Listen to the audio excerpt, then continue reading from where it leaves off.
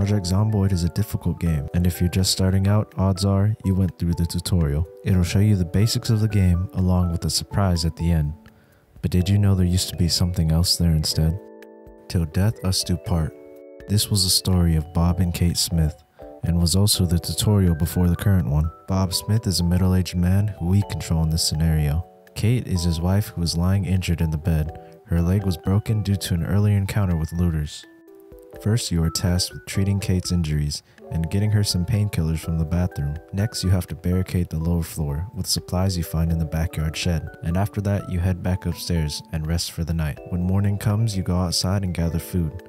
You go to the neighbor's house, find a zombie, kill it, scavenge for food, and find cans of soup and other pieces of food. You return home to find a can opener and cooking pot to make a pot of soup. As you place it in the oven, Kate calls you upstairs to listen to a radio transmission. Make sure you turn off the oven. After the transmission, an armed NPC enters your house, and depending on some factors, this interaction can go in different ways. If he sees you, he'll have a short interaction with you, have you lead him upstairs and shoot Kate. If he doesn't see you, he'll wander the house for a bit, head upstairs and shoot Kate. If you attempt to attack him after he sees you, he'll shoot you and most likely kill you. So if you want to save Kate, your only chance is to hide from him and ambush him with the hammer.